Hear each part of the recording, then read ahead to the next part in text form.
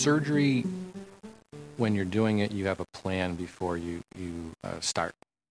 And during the surgery, the surgeon constantly in his mind is trying, like on a chessboard, to think a couple of moves ahead.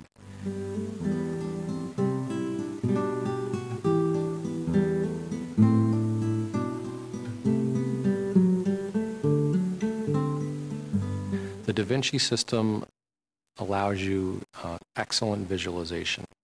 And when I taught at the university, we talked about exposure and hemostasis. In other words, if you can't see what you're doing, usually the second thing is you have problems with bleeding and control. The innovation of the robot has now just taken the surgeon's skills to a different level where you can do more complex cases.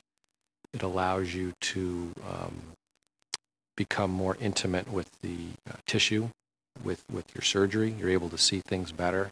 The other form of assistance is that the instruments are rigid in conventional laparoscopy. In robotic surgery, they're wristed.